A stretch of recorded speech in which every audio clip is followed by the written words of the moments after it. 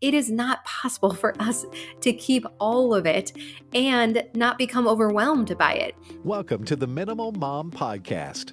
Dawn reaches 1 million women each month with practical tips to simplify your home. If you're looking for more help, she has over 700 videos on YouTube to help you declutter quickly. Today, Dawn answers 2 questions submitted by viewers. Here's the first.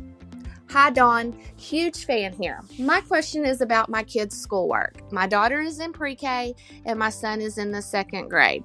I have a hard time knowing what to keep and what to throw away. I am emotionally attached to all of it. I just need help and ideas on what questions to ask myself about whether or not I should keep something or throw it away. I think what to keep from our children's childhood falls into the category of things we were not taught growing up. And so even if you're past this season of life where you have small kids, I still think the questions we're going to talk through could still be helpful with other types of sentimental clutter too. So you might still find this helpful. And so the very first question that I would ask you is, what are you afraid of? So usually when we're having a strong attachment to things, it is because we are fearful of something. And so, for example, if there is something hanging in our closet that still has the tags on it, and we know we should get rid of it, but yet we feel this like really strong connection to it, often we are fearful that if we declutter it, then that will actually mean that we wasted money on it. So we were wasteful with our resources. And most of us don't have lots of extra resources just to be spending on clothes we're not wearing. It could be that we're fearful that we'll never get down to the size to fit into that type of clothing again. Or it could just be this reminder that we don't make good buying decisions and we fear that we are going to continue to repeat this pattern in the future, and I'm never going to be someone who does a good job when I'm making purchases. So it can be helpful to think about what is actually causing me to feel really attached. So in regards to kids' things, am I fearful that I'm not going to remember this really special season in their life? Am I fearful that I'm not going to remember the things that they did and that they said and the things that they wore, the really cute things they did? Am I fearful that I'm not going to have these memories to share with them when they're older or to share with their kids or their spouse sometime down the road? Am I fearful that they're going to think that I didn't do a good job archiving their childhood and they're going to get to a point where they want to see all the special things from their childhood and I don't have those for them to show them? Am I fearful that the next season as they get older isn't going to be as sweet as the season that we've come out of when they were younger? And so I really think it's helpful if we can narrow this down. It might be more than one thing because it helps us to know then what path to take. Let's play out a few of these different ideas. So I'm fearful that I'm not going to remember these seasons of my kid's life. And I'll tell you, this happens to me from time to time. Now that our youngest, Gage, he's 8. So we don't have little kids in the house anymore, right? And sometimes I'll see like on Facebook memories or my phone, your phone probably does that too, where it'll pop up a memory from the past. And I see these pictures of Gage, especially when he was like 2 or 3. And I'm like, oh my goodness, I don't remember him being so chubby. He's very lean now. And so when I see these pictures of him or Maggie, and they're like have these cute little chubby cheeks and they're more full, they still just have like the baby fullness to them. I'm like, I don't remember them. They were very petite infants too, but they did go through this season of being like really chubby and cute. And I'm like, how do I not remember that? Like, what kind of mother am I that I don't remember them being like that? And then I'm like, okay, it's fine. Like, we had 4 kids ages 4 and under for a while there, right? Or you have other things going on in life. You can't just focus on how cute your kids are when they're little, right? But I will tell you that thought sneaks in sometimes. And I'm like, oh my goodness, have I kept enough photos? Do I have enough reminders of this? And the truth is that we have never had more photos of our kids. And so I don't think I need to keep as many physical items of my kids because we do have so many photos. And so to me, that helps me reconcile how much physical stuff I actually need to keep because I realize oh my goodness, I have every month of their childhood documented on my phone, right? I'm more careful now. I don't take as many photos now because I realize even that is inventory that I have to manage. But in regards to remembering the artwork that they made and the Mother's Day and the Christmases and the plays they were in and the school things and all of that, it is very well archived in photos. So that helps me to realize that I don't need to keep as many physical items.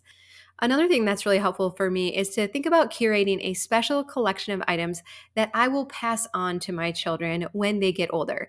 So for us, that takes the form of memory boxes. So you've maybe seen them. We have these clear Rubbermaid totes, one for each child, and we put the most special memories in there. However, I'm very careful to limit how much stuff we put in there because here's another question that I would ask you. How much of your childhood stuff have you wanted from your parents? Now, some people are more attached than others, but I remember when my mom started saying, like, hey, you can take this and you can have this, and I'm not leaving your bedrooms in our house as a shrine to your childhood and your middle school years and high school years and your sports you played and all of that. And then she started giving to it. And then she started asking us, do you want this? Do you want this? Will you take this? And I just remember thinking, like, this is overwhelming. I don't hardly want any of this. And honestly, a lot of it has stayed there because I didn't want to have to deal with it. I'm like, I have moved on. I have gotten married. I have kids of my own. I've had my own accomplishments now. Lots of great things that happened during my childhood, but I only need a small collection of items from my childhood to be able to remember it fondly myself and to be able to share with my kids. So if you think about your kids when they are older, how much stuff are they going to want? And I think it gets less and less every generation that goes by. And so I see it as a gift if we can give our kids a very special curated collection of items from their childhood. And so for me, that's what the memory box is. And then, like I kind of touched on, the memory box also serves as a limit. We can't keep everything. And I really like the book by Peter Walsh called Let It Go. And he talks about if you have too much of any one thing, nothing's special. So he'll say, you can't keep all of the spelling tests, just pick out the ones that you got the best grade on. You don't want to keep all of the postcards from all of the vacations. Keep one or two or three that are special. If you keep all of your child's stuffed animals, they're not all equally special. So pick out two or three. If you keep all of their favorite toys from growing up, it's too much. Like it's not special. So pick out one or two very special toys, one or two very special outfits, one or two very special jerseys or trophies. It is not possible for us to keep all of it and not become overwhelmed by it. And isn't it amazing how quickly things that are supposed to be special and bring back happy memories become a burden? And you have experienced that if you've ever had a loved one pass away and you have been the one in charge of going through all of their things or you've inherited all of their stuff. And so if we can step back and look at the bigger picture, ultimately, what form do I want this stuff to take in my home? And so what I love about our memory boxes is that we actually go through them pretty frequently with the kids. They love to sit down and go through it. And I love to do it with them, again, because it's not an overwhelming amount. In the past, when the kids were little, I had bins and bins of baby clothes and artwork and toys and, all the things, right? And it would have been awful to think about pulling those out and letting the kids rummage through them and pull stuff out and say, when did I wear this? And what's this from? That would have been horrifying because it would have created such a gigantic mess that I would not do it. Like, I just wouldn't do it. And so, again, by having this special collection, now we go through it frequently and we remember the memories, and it is so much fun. I truly see it as a gift that you can give yourself and your kids to curate a special collection of things that you will revisit frequently. So, again, then what goes into the memory bin? It is the most special of special things. And so this container, again, from the outside, if you have not tried to do this yet, from the outside looking in, you're probably like, that is too restrictive. How could I possibly fit my child's whole childhood into one bin? Like, you're off your rocker, Dawn, right? Like, that is not physically possible. Like, I have 12 bins per child. How could I possibly pare it down to one? And I want to challenge you, then don't think of going from 12 to 1. Think of going from 12 to 6. And then think of going from 6 to 3. and then maybe someday from 3 to 1. We don't have to go all the way down to one right away. But what you're going to find is that not everything is equally special. When we have a whole bin of baby clothes, it's like, oh, they're all so precious. And, it's so hard to remember. And I don't want to forget when they were that little. But when you actually start going through the clothes, you find that there are outfits that are much more special than the others. And so as you begin to hold them up and say, okay, my memory box is limited. Is this piece worth a spot in the memory box? Is it that special that it is going to take up in there? You're going to start to find, now that you have something to compare it to, that there really are some outfits that are way more special than others, and others that are kind of stained, kind of deteriorated, not really that special. If you were going to pull it out and share with your child, there's not really a story that goes along with it. And then you're also going to find that for some of them, you have pictures of them in that outfit, and that will suffice. So I love that we have some of our children's baby clothes. I think it's so fun to hold it up and to, for them to be like, I can't believe I was that little, right? It's so fun. I love that. But I don't need 20 outfits to accomplish that.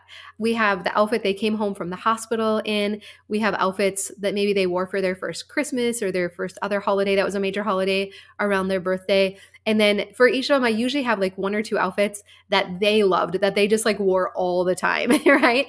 Like Maggie, our second daughter, she loved shoes. So I have multiple pairs of shoes in hers. And then for Corbin, we thought that he was going to be a girl. The ultrasound said, oh, it's another girl. It's your third girl. So Tom's sister had given us these girl clothes for Christmas. And I put them in because it's such a fun way to remember, like, buddy, you were such a fun surprise when the doctor said it's a boy, right? And so we really don't need lots of memorabilia to be able to jog these memories and to relive these times. But perhaps the biggest thing I want to encourage you is that I think for most of us, we want to live our lives looking forward. It's fun to go back sometimes and to visit the past, but ultimately we want to keep looking forward and teach our kids that those were super fun seasons. I loved when you were little. I love the cute things you used to say, but I also love who you're becoming and what you're becoming interested in.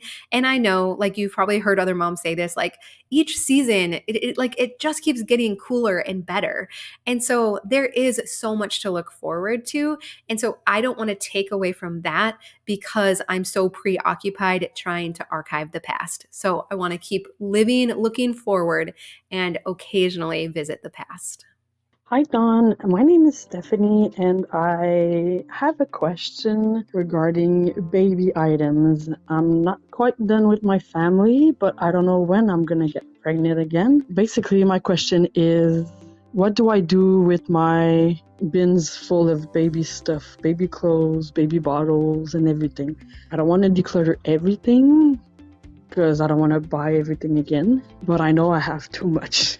But I don't know where to start. So if you just could help me with this, I'm pretty sure I'm not the only one with that issue. Thank you. Have a nice day. And definitely not the only one with that issue. This is a pretty common question. So what was really fun, a YouTube video I did recently talked about just in case items or someday items. And there was multiple comments on there from women who said, I got rid of all of my baby stuff because I thought we were done. And then we either got pregnant again unexpectedly or we adopted or fostered or something. And the comments went on to say that as soon as anyone in our community heard that I'd gotten rid of baby stuff and we needed it, that we had so much offered to us and more than enough for the next baby.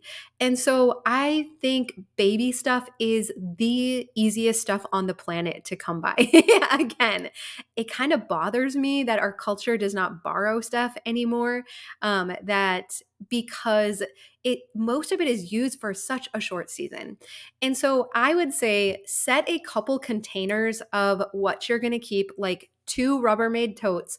Put your most favorite things in there, things that won't deteriorate, things you know for sure that you would use for another baby, and I would let the rest of it go. Isn't it amazing how clothing and even things like bottles and sippy cups deteriorate in storage? Or even how styles change. I couldn't believe our kids, even, we would pass stuff down from one to another, how much styles would change. And I don't worry that much about our kids being super fashionable, but it was interesting to me. I'm like, oh, wow, this is just stuff I probably wouldn't choose to use for this next baby. And so I would keep your absolute favorites, things that you used all the time with your other children. And then if there are any things that you didn't use with your previous children, but you're keeping for just in case, or you're like, well, it didn't work with the other kids, but maybe I'll use it with the upcoming kids. I remember we had gotten like a baby wipe warmer, and I never used it because it was just kind of like one more thing. And so I kept continuing to keep it throughout our children because I'm like, well, maybe the next one will be like a winter baby and then I'll be glad that I have it or whatever. Got through all 4 children, did not use it once at all, right? And so I think it's really important to know, and you've probably noticed this if you have more than one child, that either your tastes change, the seasons change, or the baby's tastes change. Some babies love sitting in a bouncy seat or a rock and play, or I don't know. I'm a little out of date with like what all the current things are. Some babies love that. Others don't, right? Some babies like a certain type of carrier, or you like a certain type of carrier and not another style. And so keep your absolute favorite things.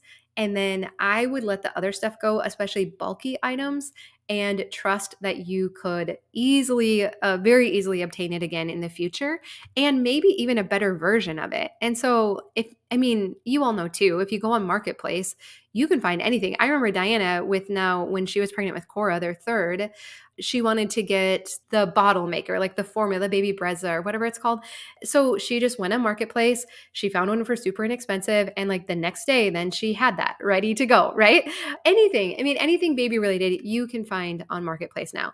But again, keep the things that you love. If you have a stroller that you just love, then keep that. Maybe the infant seat, right? But I would set a limit to how much that you want to keep.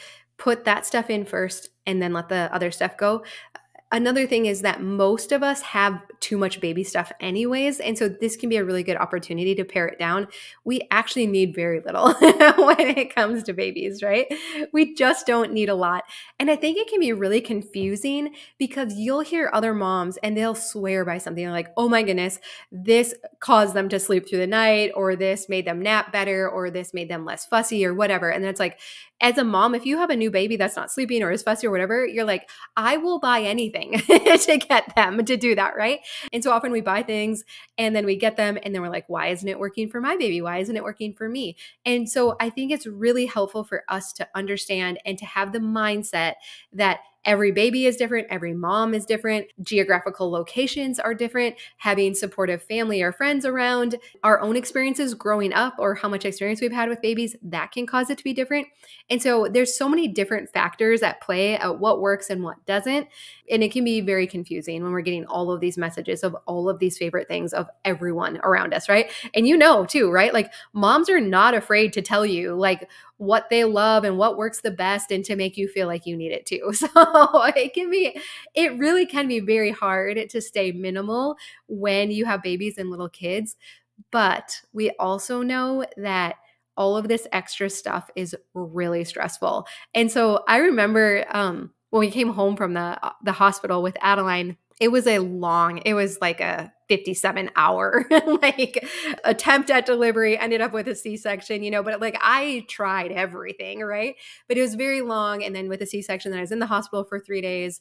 And so it was like finally by the time I got back home, it had been like almost 5 days, right? And we had gotten, because Adeline was our first, we had gotten flowers and gifts in the hospital, and we came home and they were all on like the dining room table and the counter and everything. And I remember just being like, I cannot handle any of this. And so I threw all of the flowers away. I put the gifts in one of the back bedrooms. I was like, I just need my house back. I need it feeling normal. I need something to feel normal right now. And it was just amazing how having all of that stuff around, even though a lot of it was good and beautiful and valuable and I would later want and use, but I just remember it feeling like I need my house back to like the simple, peaceful space that it used to be right now, because when everything else and hormones and everything else is at play and lack of sleep and all of that, I just need my environment to feel like it's in order and that it's peaceful right now. And so I do think it is important that we try to keep a simple environment. When our kids are little, I think everybody does better in it. But like I said, I do also know that this is not always easy. And so, complete permission for you to get rid of things that aren't working, that other people said were miracle products that just haven't seemed to work for you. You don't have to try and figure them out. You don't have to try and watch YouTube videos to better use them. There is nothing wrong with you. It is just simply some products work better for other babies and other moms than others. And so, if it doesn't work for you, you can let it go. You can sell it on Marketplace. You can donate it. You don't have to feel guilty every time you look at it anymore. And it really doesn't matter if it was a gift or someone gave it to you. You need your house to be peaceful right now. And so you have permission to let that stuff go. Also, if you want to try something out, see if you can borrow it from a friend or another mom you know that has little kids. Everything that I have experienced myself and from others is that they want to share this stuff because we often feel guilty about all of the baby stuff we acquire that does not get used very much or for such a short season. So we really love to be able to share it with other moms so they can test it out or so it can get a little more use. And that actually feels really good for all of us. So if you do know someone around you too, I would always recommend borrowing something if you want to test it out before you actually buy it. All right. Well, I think those are really good questions, and it's not necessarily something that like you'll solve in a weekend or a day, but just keep going layer by layer through kid stuff and baby stuff. Keep the big picture in mind. What do you want your house to feel like? What do you want your children's childhoods to look like? What do you want them to look back and say about you when they're older? For most of us, we want them to think of us as loving and peace-filled moms that, yeah, does life get wild once in a while? Yes, but we visit that. We visit crazy town from time to time, but we don't live there. Most often our home is peaceful and it's a safe place where we can all recharge. So you deserve that, and I know you want to provide that for your kids as well. All right, well, I love you. I hope you have a really good day, and I'll look forward to visiting with you again soon. Thank you so much for joining us today. If you're looking for more support, be sure to check out The Minimal Mom on YouTube too.